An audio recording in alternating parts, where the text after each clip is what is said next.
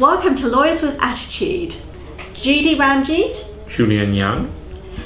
Now, some of our viewers may know that we used to present a radio show called Lawyers with Attitude a few years ago, and to keep up with Sign of the Times, it's now been transplanted to the World Wide Web. As long as it doesn't make us ill, you wouldn't want it to go viral, would you? Oh, Julian, I'm sorry about that. I have to apologise in advance for Julian's tendency to make corny jokes. Every week our format roughly will be talking about topics of law that have made the news headlines, having guests, hopefully controversial and stimulating guests, and also some of Julian's terrible jokes. But that's alright, because I did stand up years ago at the other MCC, the Marylebone Comedy Club. I'm sorry. So Julian, one of the week's hot topics in relation to what's making the legal headlines is the fact that a lot of old laws and the statute books are going to be repealed.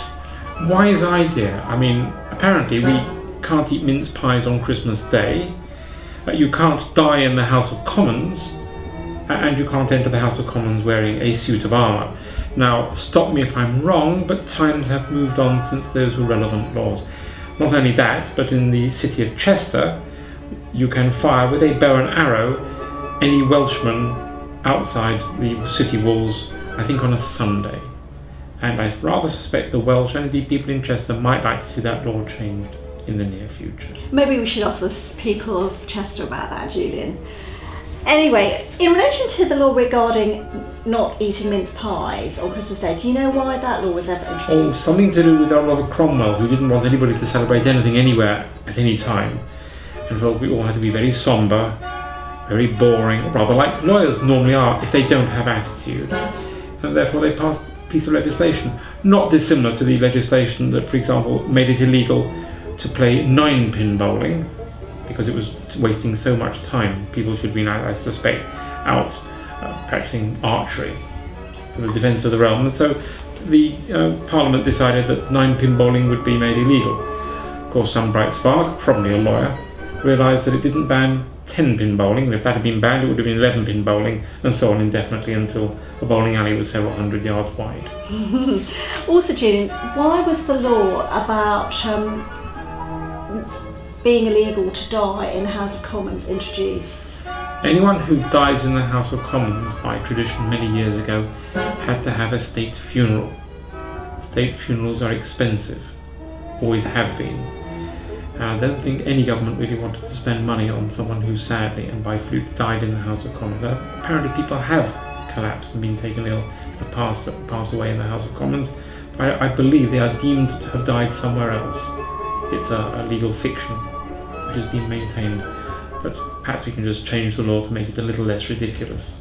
Well, one person who definitely did not die in the House of Commons was the ex-MP Lembit Öpik, and in fact Judy and I spoke to him earlier.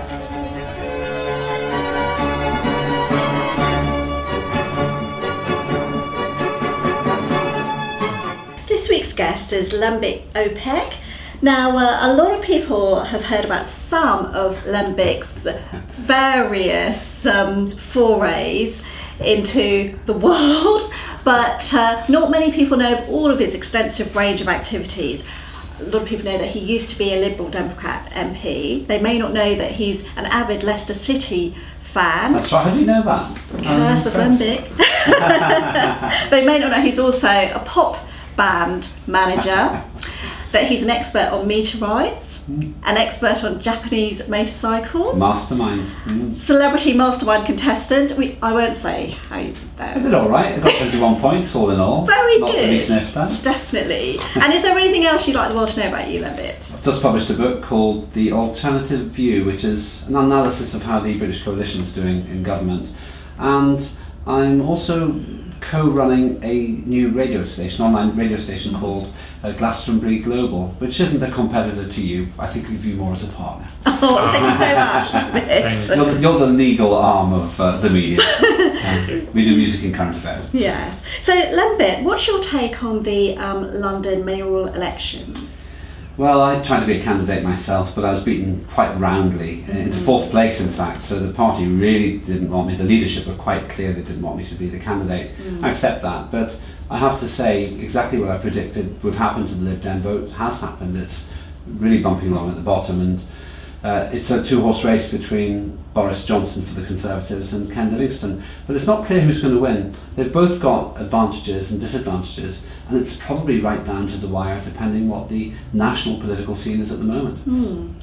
Now, why do you think that your party didn't want you to gain the Lib Dem nomination? I'm not an insider for the current leadership. They're the Orange Book Group, which is a caucus which took control of the party, and they're right of centre, and I think much more authoritarian than myself. So my face didn't fit really, and I accept that. You can't be in fashion all the time. I think they're also concerned about my celebrity profile, which is highly ironic, because I've often said the one thing the Lib Dems really have to do is reach out beyond just being Liberal Democrats, especially in a very cosmopolitan electorate like London.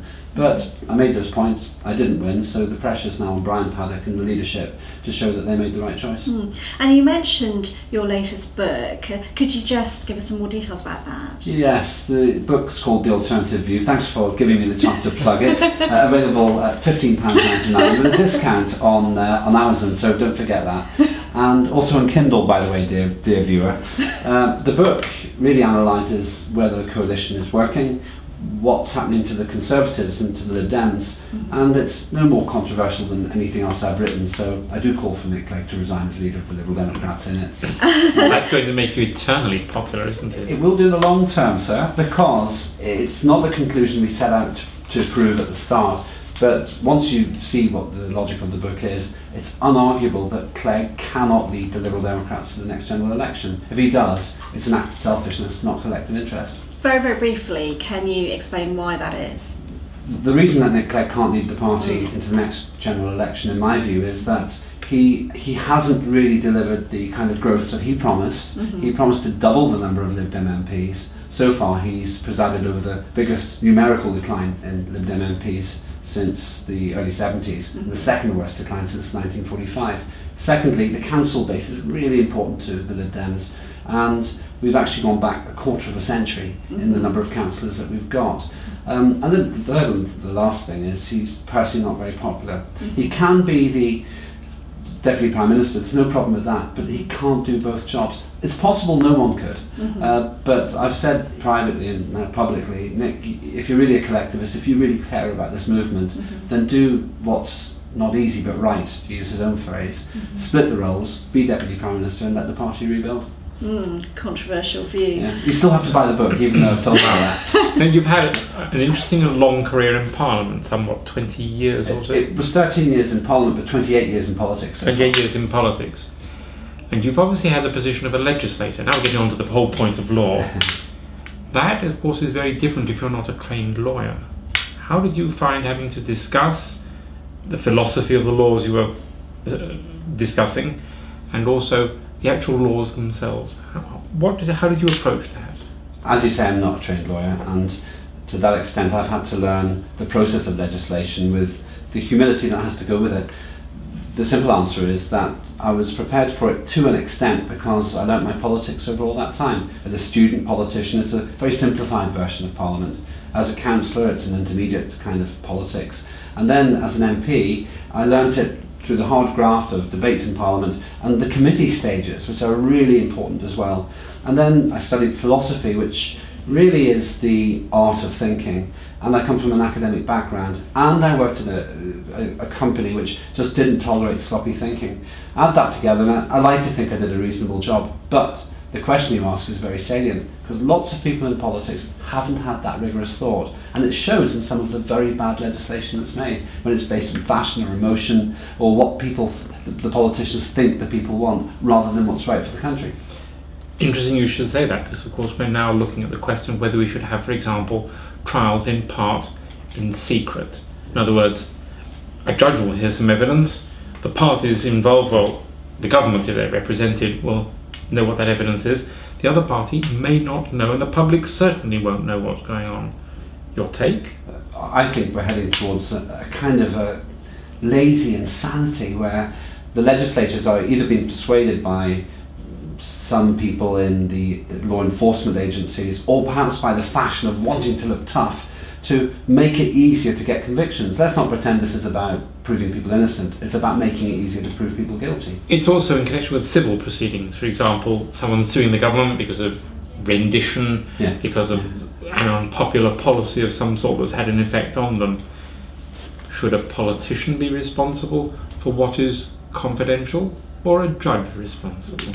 There's no way a politician should be making the kind of decisions which are in the politician's self-interest. This is about protectionism. It's about producing a kind of a shield to make it easier for politicians to do what they want without the inconvenience of justice. So a judge would have to make that judgment, and there has to be transparency on that, because if the judge can be bullied or cowed, and I've seen that kind of thing happen, then we're in a terrible position, because with the best will in the world, eventually we'll have a cynical politician or a cynical government who says, now we've got the levers to protect ourselves. I personally think we're heading that way, or we're already there. This just makes it worse.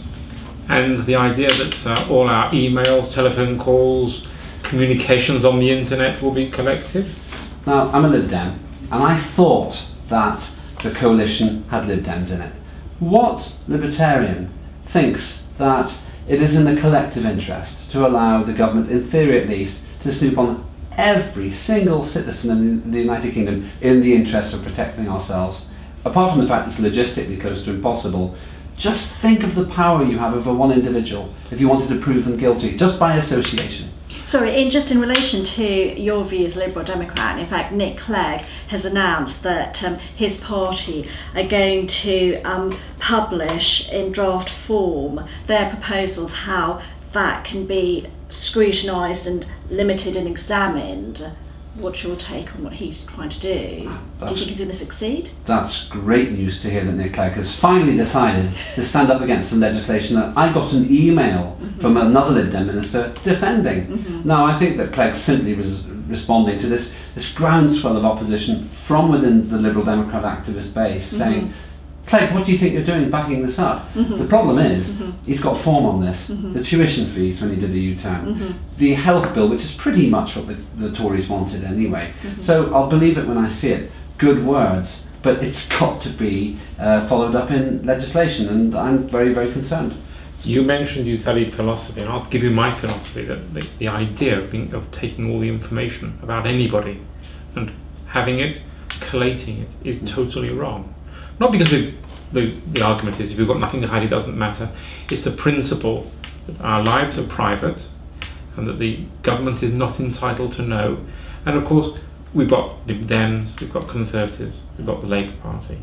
What would happen if we ended up with a fascist party or a communist party? And we've seen in history what that has led to when collection of data becomes vitally important. Is that not the danger? There's a real danger that we'll have a hardline left-wing or right-wing party which gets elected on a particular issue or something that happens. You're absolutely right about that. But there are two very serious issues, even if that didn't happen. The first one is, we all see the world through a filter. And sometimes somebody who objects to government policy becomes terribly inconvenient. For example, by camping outside Parliament and Parliament Square. We saw this ludicrous succession of legislation trying to get rid of one man. Now this can once again play completely into those hands. The second, and perhaps even more serious thing that I've seen before, is protectionism again. When ministers or departments feel threatened because something very embarrassing is about to be exposed. Now this is a perfect charter to silence that kind of opposition. I haven't got time to share all the examples, but I'm sure that young recruits were murdered at an army barracks called Deep Cut. And all I saw was obfuscation and shutting down the investigations. Now this just makes that easier, to shut up people like me who are a bit awkward to the establishment. And of course that can have an effect on the lawyers, because the independence of the judicial function and the independence of the lawyers themselves is vitally important to the rule of law and a democracy. The picture that we're painting in this conversation adds up to a really, really dangerous time for democracy. In terms of lawyer independence, I know of one case when somebody got off a charge only because a lawyer, the same lawyer, had happened to be in another closed trial and said, hang on a sec, this is a contradiction to the other closed trial where I just by accident happened to be privy to the secret information. Where does this stop? Already we're in a situation where you have to buy your justice in this country, and libel and various other things. This just makes it easier for the state to control people, the small person or the inconvenient person, or the person who wants to demonstrate outside Downing Street about the war in, say, Iraq or Afghanistan, and just gets arrested so that somebody else won't do it. Yes, and now in relation to libel laws, you've had a few problems of your own. And That's a euphemism. If you'd like to explain. One of the big problems I've personally experienced is in terms of libel. I had taken the rather naive view that if you don't object to it too much, it'll go away. That was a big mistake. I was being libelled by somebody, a former partner in fact, who was in the press herself. And nothing was more attractive and convenient to the press than to have a go at the politician. I was making the mistake of also listening to the Lib Dem's own press office, who were clearly inexperienced in my sort of circumstances, who said, don't fight this in court, don't make a big issue. My advice to anyone is, if you can afford it, take it on and sue. I actually have never lost a case with the Press Complaints Commission, and in my judgment, the libels just carried on in the same newspapers, demonstrably so. So the libel law works if you can afford it. Bernie Ecclestone couldn't afford it, and I couldn't. And I've paid the price to some extent with my political career. But of course, being able to afford it is the big problem, because of course now we've had the new legal aid legislation, which is effectively taking legal aid away from people, and where it's going to be possibly either if you can afford it and have a lawyer, but if you can't, you have litigants in person. It seems to me that a bad situation is becoming even worse now. I had a good salary before, but I still couldn't afford to take on the Mail, for example, or the News of the World, who printed some of the most dreadful things about me and continued harassing me to an extent that I still have a pain and agitation from what I saw. I don't know, the News of the World libelling you, I'm not sure that's necessarily a badge of pain or shame at all at the moment. In view of what we've been hearing. The truth is, many people were libelled by News of the World, and I've been in Scotland Yard, and I'm sure that my phone was hacked. I was talking about my phone having been hacked years before it was fashionable to do so. In 2007 I was saying people are listening in on my phone, and it was impossible to get people to listen to it. Now we know why. There was a conspiracy. The thing is, if I was rich, then I could have done an awful lot more about it. For example, if the libel laws gave you the compensation of having the same amount written about you by law as was written against you in the first place, whether it's headlines, whether it's 14 pages, whether it's 40 pages, that would hurt. Secondly, sanctions against any journalist who has done this 3 times would have maybe barred from the profession for a while. And thirdly, make the journalist potentially liable to have to pay pay damages up to what they can afford, the newspaper, the rest. You've got to personalise it, because otherwise people hide behind a lack of responsibility behind the newspaper itself. Now that's one set of solutions. I have to say that at the moment I take a very gloomy view. I don't think the press feel that they've done something wrong, they just feel that they've been inconvenienced. Or they've been caught. Or they've been caught, that's right, they've been caught out. When you watch the proceedings of the Leveson inquiry, and they're a timeless record of barefaced self-apologism, not apology, self-apologism.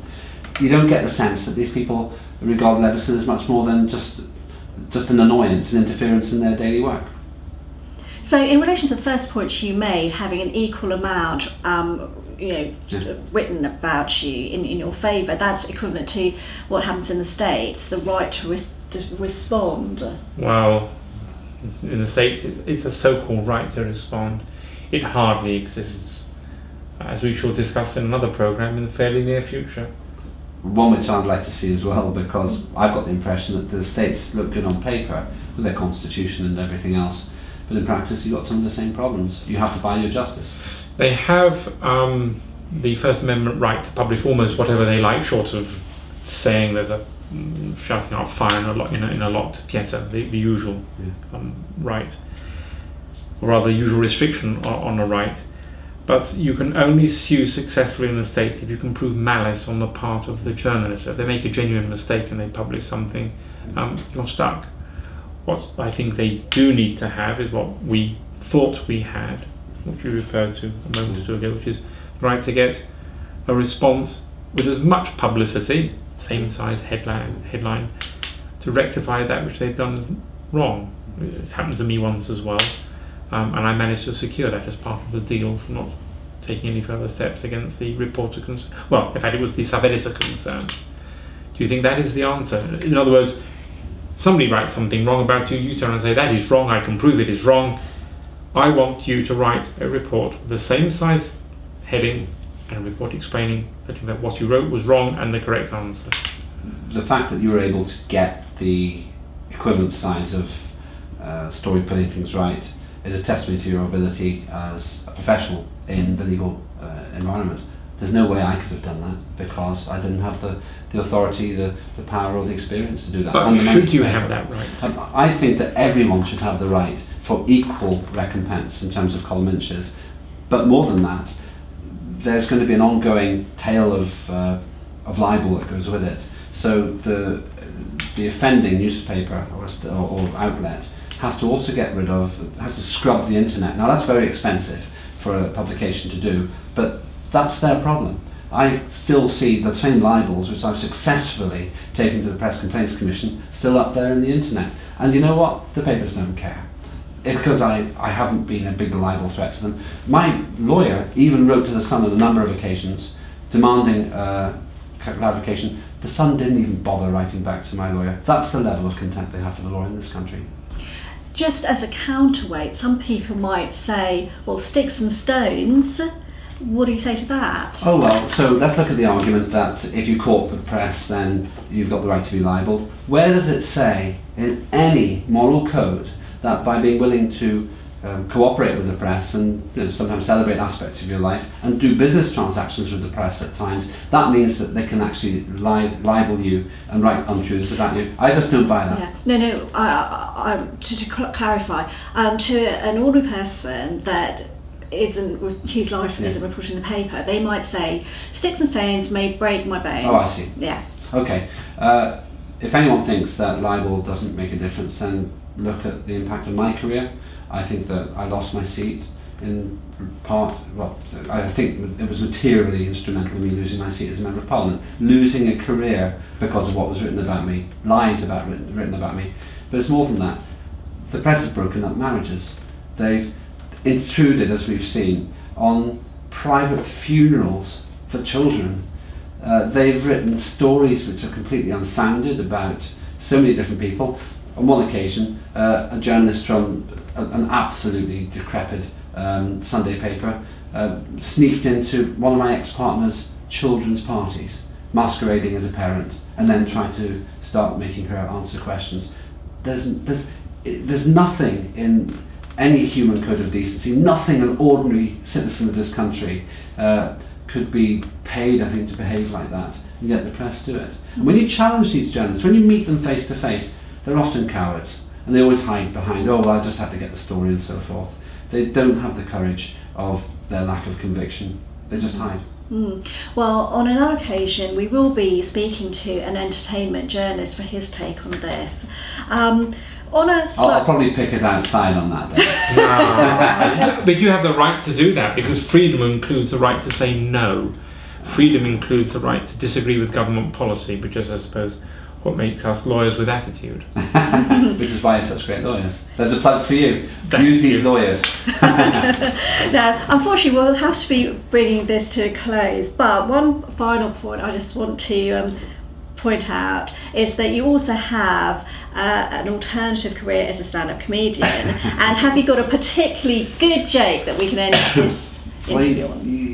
No comedian ever wants to answer a question like that because most comedy is putting observational. Me on the spot, yes. Yeah, I mean, I suppose my favourite joke, and it's not one I use on stage, would be when Mary Poppins orders egg on toast and cannelloni, and when she's asked by the waiter what she thinks of the food, she goes, super cannelloni, but the eggs are quite atrocious. Yeah, it's good that you don't use that. Don't use that. But you have to practice that one. Thank you very much. It's a pleasure, and thanks for giving me the space to talk about my ideas. We'd like to thank Lembit Öpik for coming in to tell us his often controversial and always stimulating views on various laws in this country. Now, looking at an international aspect, because we have viewers from all over the world. Julian, I understand that last year in America, fewer death sentences were imposed. I know you've got some very strongly held views about the death penalty. What do you think? Death penalty is inherently and morally wrong. Short of war, no state should ever take the life of an individual. It is the duty of the state to uphold life. And the Americans, I think, are slowly realising that they are out of step with virtually the whole of the westernised world. Let's ignore what happens in some of the Middle Eastern countries, what happens in the eastern part of Asia, where the death penalty is fairly common, and certainly a great deal more common than anywhere else. America should rise above that. America should take the European-based ideal, which is you cannot and must not have a death penalty.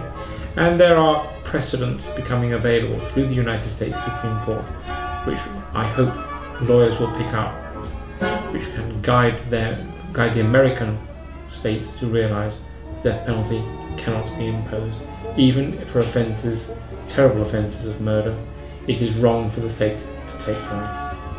Well, if any of our American viewers, or in fact viewers from all over the world, want to send us emails or texts about their comments on the topics we've covered this week, please feel free to do so. Please feel free to email either Julian Young on julianyoung@jylaw.co.uk or Judy Ramjeet on judyramjeet@jylaw.co.uk.